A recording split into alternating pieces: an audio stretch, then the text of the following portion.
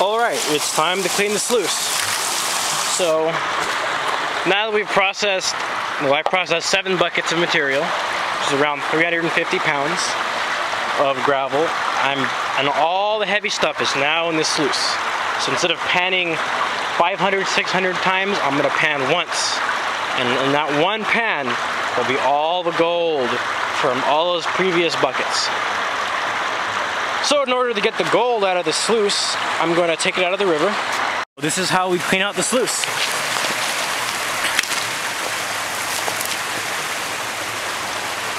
So first, we need to detach the riffles from the sluice. We do that by these little clamps on either side.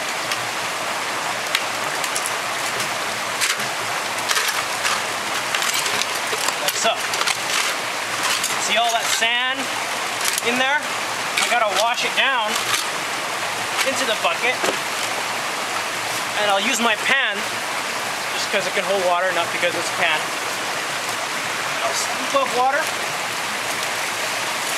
kind of do that, and I'll repeat the process until all the sand is down to the bucket.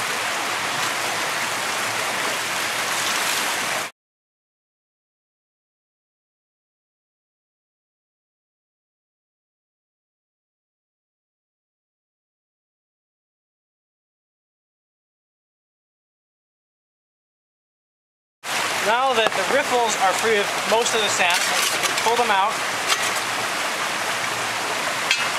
I will look at it closely later. I can also pull the expanded metal out. No sand left on it.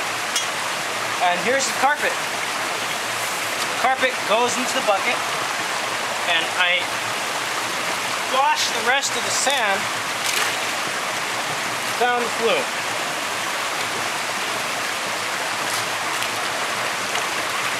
Check the carpet for gold. Nope, nothing there.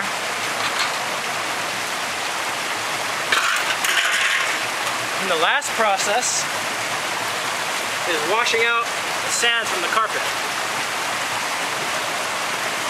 So now all the sand from the sluice is now in the bucket. So in one sense, I've condensed 7 buckets of material into 1 bucket. Now don't worry, I'm not going to dump all the sand into the river. I just need to get rid of the extra water. Show you how much sand is left.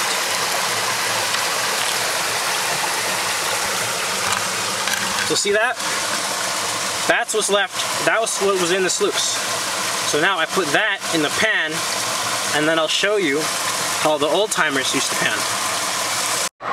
Alright. Now I'm down to 1 pan. All the material from the bucket, from the sluice, is in the pan. So now this is how you and the old timers, the 49ers, and the Georgia Gold Rush people used to pan for gold. Now the pan isn't too special, it's just a regular dollar gold pan, plastic, so it's light. It has these little things called cheater riffles, which prevent some of the finer stuff from escaping. So you have all your material in your pan. First thing you do is you want to kind of knead it with your fingers to break up any roots and chunks and clay balls that are in there. This makes sure that all your gold is free and not attached to something lighter that might float away. Next thing you do is you kind of rile it up inside the pan. Make sure you're still in the water. This is very important. And you just kind of rile it up like that. And when it settles, notice how all the light sand is on top. Now, this motion I'm going to make will get rid of most of the light sand.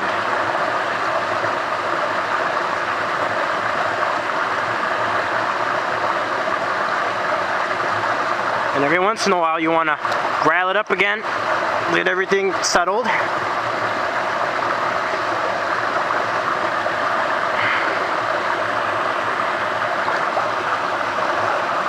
Notice how the sand's getting darker?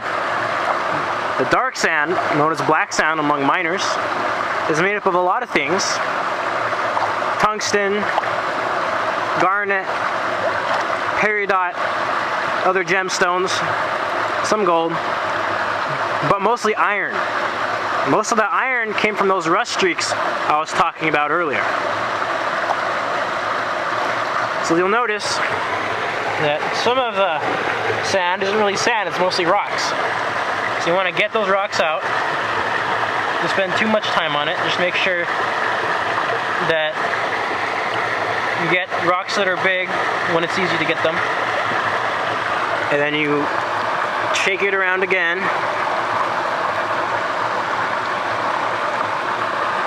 And just continue.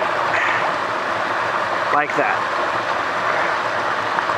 Now, if you ever see gold at this point, which you shouldn't, but if you do, you want to try to hide it under the sand pile. Because you're trying to get it to settle the very bottom crescent under the sand, around there. You want it to stay there, otherwise you'll lose it during the panning process.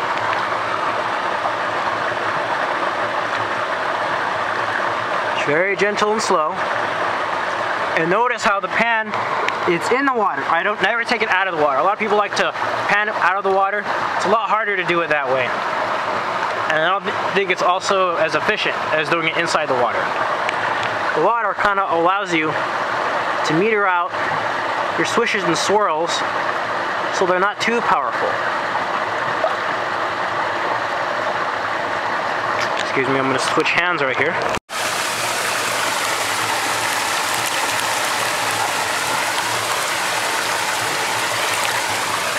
Continuing the pan.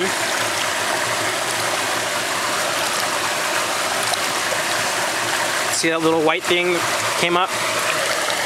That's just the rock. Don't get excited.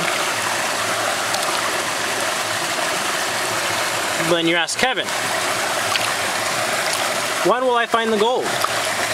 Well, if you've done everything right, you shouldn't find it until the very end if you're trying to just isolate the gold from the black sand. However, if you want to see what you got, there's a faster way to find out if you have anything.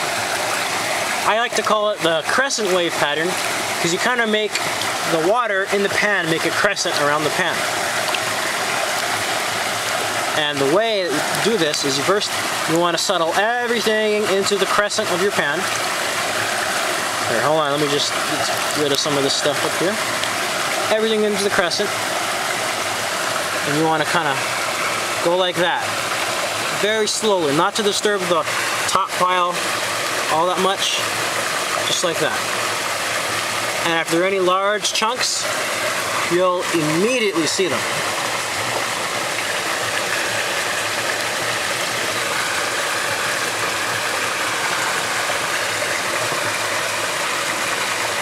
Looks like there's not too many big things here, so I'm going to go ahead and put the camera down and pan it to the end.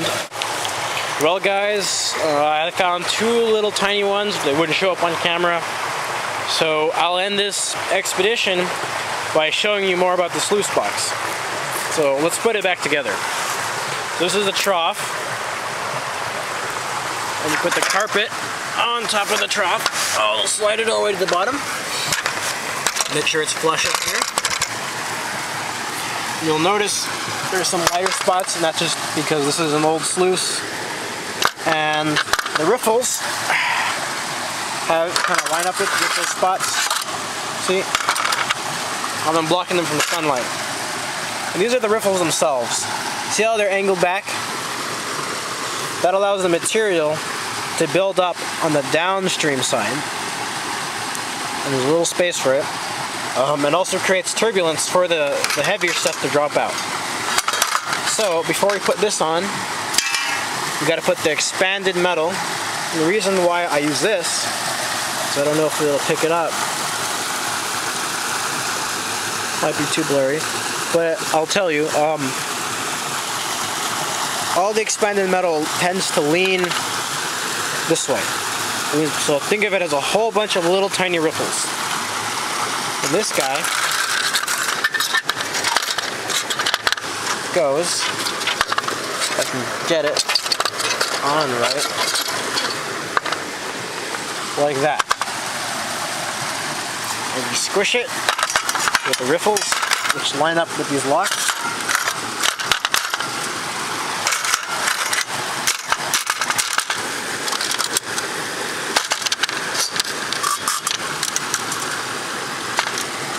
block go up.